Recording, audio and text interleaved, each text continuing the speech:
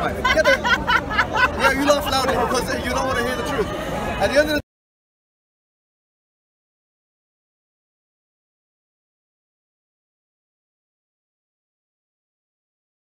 I've looked at, can you please point to me where it is? Betty, you're not allowed to speak in the church. We allow you to speak here. It's not nice. Let me finish. Let me hold on to it. What's this taking? Just show That's me. racist comment. Just show me. That's honestly a racist. She held it and she goes, Muslims keep taking. They do. Muslims keep taking. That's a racist. You're talking to me about women's rights. Hatred is in your heart. We don't blame you. That's a racist comment. You're supposed to love your enemies. That is a racist comment. You're supposed to love your enemies. I'm sorry, I'm not going to continue. What kind of love is that? Because why? I've told you the verse. It's here. Okay, It's there. Where? If you let me hold it, I can hold it. I'm not going to steal it. There's so many cameras on me. I'm not going to steal it. Listen, many Come on, man. stealing it. Stealing it? Betty, you've got to read the 18 You should love your enemies. Love your enemies. What kind of love is that? What kind of love is that? You expose You steal my book. when you love people. Why would we steal a Quran when we can get it for free? Many love people. Why would we steal a Quran when we can get it for free? Many people have stolen our Quran. Why would we steal your Quran? I'm not saying you do. You're acting like it's a diamond. It's better than a diamond, alhamdulillah. It's better than a diamond, but you get my point.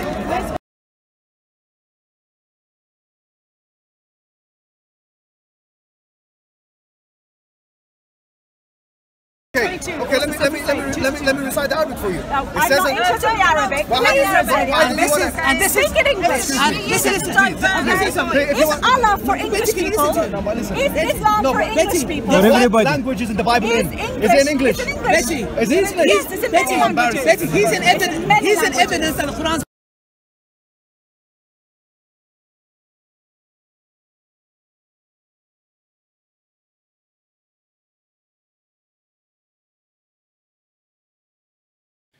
The first thing to tell you is you have to deal with the primary sources. I like to ask my students a question in their very first New Testament entry class. I show them something that looks like this. I say, what is this? They raise their hand very eagerly and say, oh, that's the Bible. I say, wrong. Let's try again. What is this? Silence. Somebody tentatively raises their hand and says, well, it looks like it's an English translation of the Bible. I said, right. And guess what? Every translation is already an interpretation. Every translation is already an interpretation. I'm sure you've all heard the phrase, something gets lost in translation, right? Well, that's all the more true when you're dealing with an ancient language, like Koine Greek. And it is crucial to understand the context in which Jesus operated. You cannot understand the Bible just by reading an English translation of it very well. And especially if you're trying to do the Sherlock Holmes thing and get back to the real nub of who the historical Jesus was. You just can't get there from here with nothing but an English Bible in your hand. You need to know context as well as text. Chapter 4, verse 31 and 32. What does it say? It says in Hebrew. Let me just tell you what it says in that verse. In that verse,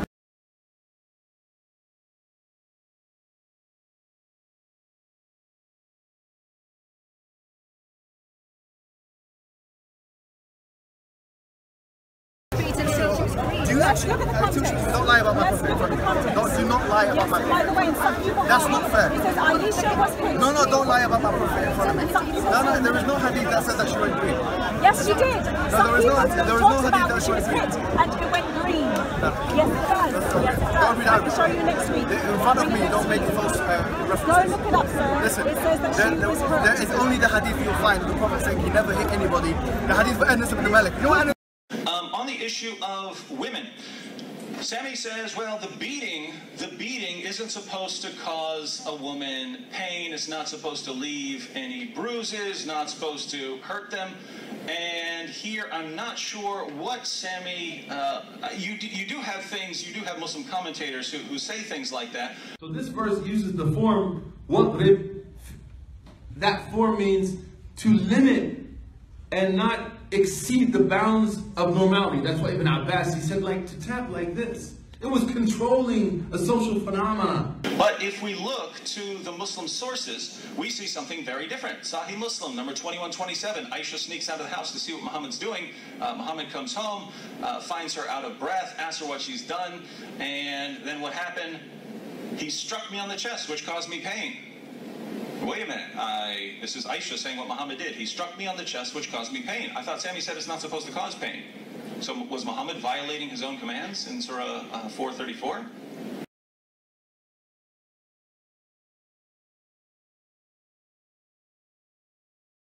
As mentioned by Sayyidah Aisha, radiyallahu anha, who said that the Prophet that the Prophet never hit a woman, sallallahu alayhi wa sallam.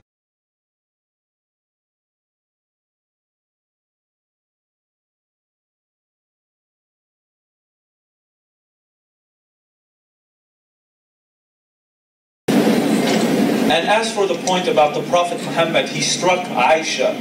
I know that hadith he's talking about, but that's actually a wrong translation. If you read the Arabic, it doesn't say he struck her. It's actually he rubbed her chest. And he did that to another man in a similar incident. He wasn't striking her or hitting her. And that's the Arabic as well. Yes, there was some pain, but that wasn't the intention to cause pain. And again, the Prophet did it to another man, the same exact act. It's not an act of hitting someone or violence. And again, the Arabic doesn't say struck.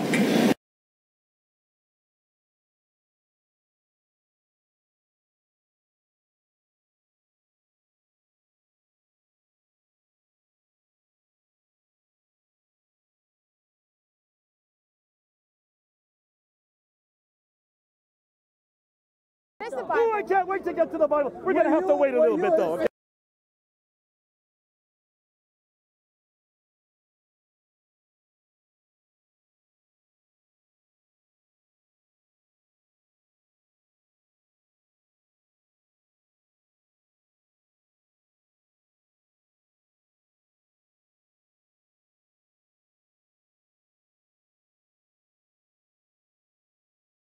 Exodus 21:20-21 gives instruction on how to beat your slaves. If a man beats his male or female slave with a rod and the slave dies as a direct result, he must be punished, but he is not to be punished if the slave gets up after a day or two, since the slave is his property. You can thrash them within inches of their lives, but make sure you don't directly kill them.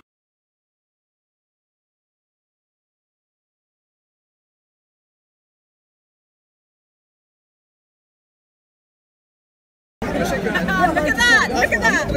That's not a religion I want! Do you know what? I'm going to tell you what. Not a religion I want, sir.